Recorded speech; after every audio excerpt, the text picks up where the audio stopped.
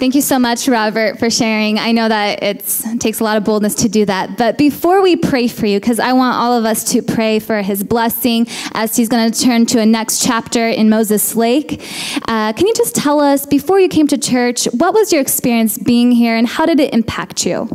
When I first came here, okay, thank you. I was having trouble with that. When I first came here, I was struggling in like a deep depression and dealing with anxiety issues and all that. And I'm still struggling, but this weight, it definitely, understand what it means about this weight being lifted. And I love that sermon that Pastor Vladimir gave about the yoke and the oxen, because I felt like I was just dragging so much stuff with me. And now, through the relationships that I've made with people of the church and keeping faithful in the Bible and the Word and all this, it's just truly just threw my mind wide open. And now I don't have to like live in constant anxiety and worrying about what's going to happen, because I know that as long as I trust him, he's going to take care of the rest. And so it's Amen. Thank you so much, Robert, for sharing.